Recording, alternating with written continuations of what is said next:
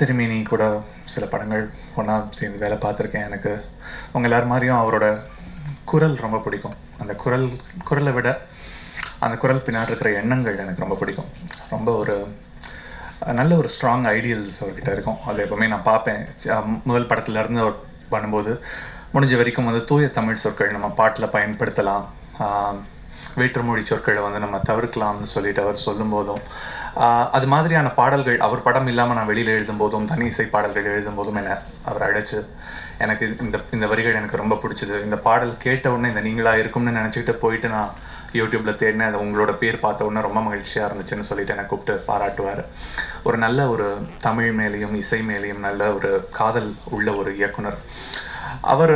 அவரோட படங்களுக்கு அவர் தேர்ந்தெடுக்கிற அந்த ஜானா வந்து எப்பவுமே அவர் நல்ல ஒரு த்ரில்லர் பேக்ட்ராப்பில் வச்சுட்டு ஒரு நல்ல படங்கள் வந்து வரிசையாக பண்ணிகிட்டு இருக்காரு. அதில் ஒரு ஸ்பெஷலிஸ்டாகவே பண்ணிகிட்டு இருக்காரு. இந்த படத்தோட ட்ரெய்லர் பார்க்கும்போதும் டீசர் பார்க்கும்போதும் நான் தான் ஃபீல் பண்ணேன். மீகாமன் ஆகட்டும், அதுக்கு முன்னாடி தடையற தாக்கா ஆகட்டும், ஒவ்வொரு படமும் வந்து அவ்வளோ இன்டென்சிட்டி கொண்டு வந்திருப்பார். ஸோ அந்த கேரக்டர்ஸில் இருக்கிற இன்டென்சிட்டியை வந்து ரொம்ப அழகாக ஸ்க்ரீனில் கொண்டு வர்றது வந்து சொல்லும்போது வேறு, அதை எடுத்துகிட்டு வரும்போது வேறு. இந்த படத்தில் 2 பாடல்கள் நான் ஒர்க் பண்ணேன் நம்ம அருண்ராஜ் கூட. அருண்ராஜ் வந்து ரொம்ப நல்ல ஒரு கண்டுபிடிப்பு, ரொம்ப அழகான ஒரு மென்மையான ஒரு இசை கொடுத்துருக்காரு. நான் 2 பாடல்கள் பண்ணேன். 2 பாடலுக்கும் இசை வந்து அவ்வளவு அருமையாக இருந்துச்சு. அந்த பாடல் வந்து முதல் பாடல் இந்த இணையே பாடல் வந்து வேலை பார்க்கும்போது நான் எழுதிக்கிட்டு இருந்தப்போ அந்த வரிகள் எழுதினேன்.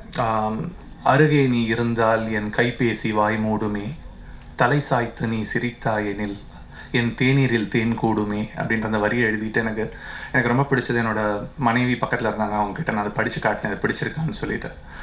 அவங்க நல்லா இருக்கு, ஆனால் அடுத்த வாட்டி நான் வந்து டீயில் வந்து நீங்கள் இனிப்பு கம்மியாக இருக்குன்னு சொன்னால் நான் தலை சாய்ச்சி சிரிச்சா போதுமான்னு சொல்லி கேட்டாங்க. அது மட்டும் இல்லாமல் இனிமேல் அருகே நான் பக்கத்தில் இருக்கும்போது உங்களோட கைபேசி வாய் மூடுமான்னு கேட்டாங்க. இந்த மாதிரி பாட்டு எழுதும்போது வீட்டில் தான் பிரச்சனைகள் ஃபஸ்ட்டு ஆரம்பிக்குது. அந்த பாட்டு, அந்த வரிகள், நான் எழுதின வரிகளை வந்து எவ்வளோ அழகாக ஒரு காட்சியாக மாற்றிருக்காரு. அது ரொம்ப அழகாக இருந்துச்சு. அது அந்த ஒரு காட்சி ஒன்று போட்டு காட்டினாங்க. அந்த ஒரு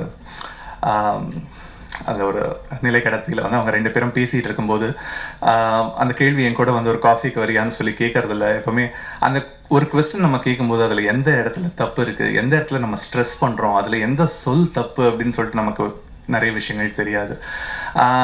அந்த ஒரு ஸ்ட்ரெஸ்லையோ இல்லை அந்த ஒரு சொல்லுலையோ இருக்கிற ஒரு சின்ன ஒரு வேரியேஷனை கண்டுபிடிக்கிறதுக்கு அது வந்து ஒரு பியூட்டிஃபுல்லாக அந்த படத்தோட ஒரு கான்செப்ட் இருக்குல்ல, அந்த தடம்னு சொல்லிட்டு ஒரு க்ளூ, அந்த க்ளூவை தேடிக்கிட்டு போகிற ஒரு விஷயத்த ஒரு காதல்லையும் கொண்டு வந்து அவர் ட்ரான்ஸ்ஃபர் பண்ணியிருக்காரு. It's very beautiful. அந்த ரொம்ப அழகாக அதை வந்து அருண் பண்ணியிருந்தார், அருணும் நாயகியும் பண்ணியிருந்தாங்க.